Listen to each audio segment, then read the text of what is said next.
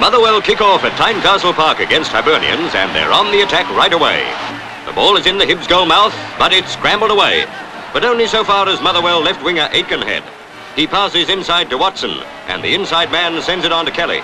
The centre forward's getting into position, he shoots, and it's a goal. Inside 20 seconds, Motherwell are 1 up.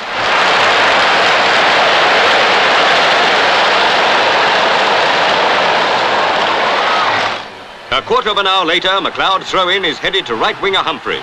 He starts a run down the wing, and Hibs left back Ogilvie gives chase. Ogilvie intercepts Watson. There's a collision, and Ogilvie's down, badly hurt. It's a bad blow for Hibs.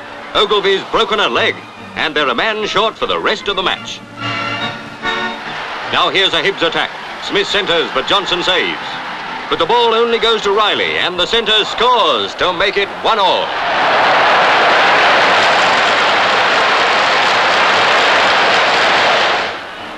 From centre field play, the ball goes to Humphries. He passes to Forrest, who sends over a beautiful centre. Watson back heels, and Kelly has scored again to make it Motherwell 2, Hibs 1 at half-time.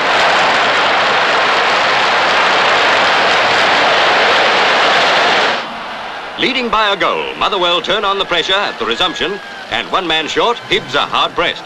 And when McLeod scores, Motherwell's third, they're as good as in the final.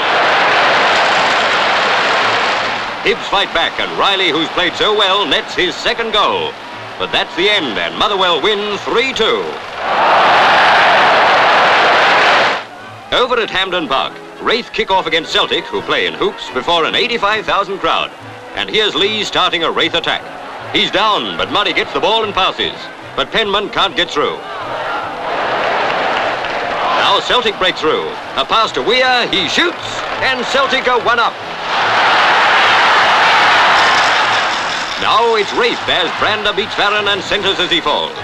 Inside left, Murray kicks forward. The ball hits Bowden and deflects to make it 1-1.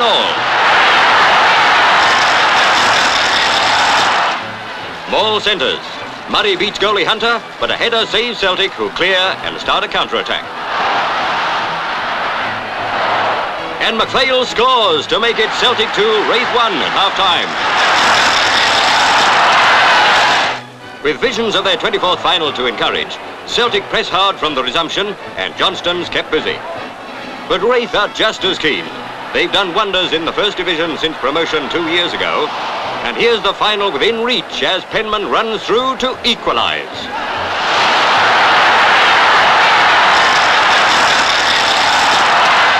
But Celtic are dour fighters. Tully beats McLeod and passes inside.